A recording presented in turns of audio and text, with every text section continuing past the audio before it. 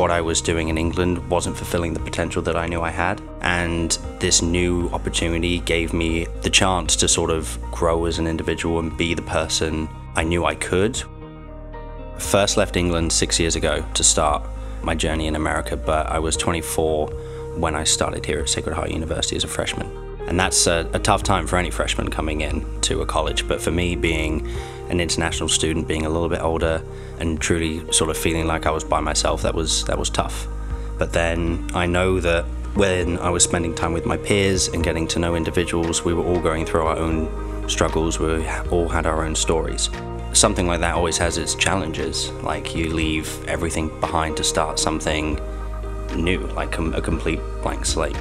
Here at Sacred Heart, we can tell that everyone sort of pushes everyone to commit themselves to excellence, and that's not only within the classrooms, that's with the opportunities that school gives for people like me to take on leadership roles.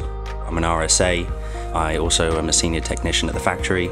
In Greek life, I'm the advisor for Omega Phi Kappa, as well as being on the e-board for the Interfraternal Council as the philanthropy chair and being the captain of the club soccer team. The first semester I came here, that was the first thing I did, was join a fraternity, because that sort of goes back to the whole sort of being here by myself, and a lot of what I found in Greek life was connection and brotherhood, and this is sort of where the leadership came in. And then also there's the soccer team, which I've been doing my whole life, so it didn't matter where I was going to be, I was always going to be playing soccer. Getting us to regionals this year for the first time in the club's history was huge. We were by far the smallest school there.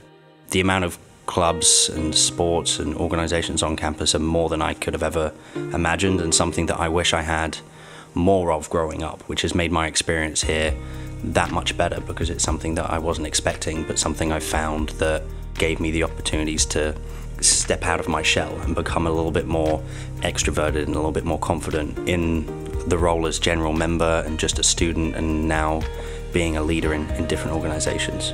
I came for an education and I got that in the classroom, but for me the point that I'm going to be most proud to say that I went to Sacred Heart for, it's the opportunities that the college has given me outside of the classroom. I'm Robert Allingham, and I'm a leader.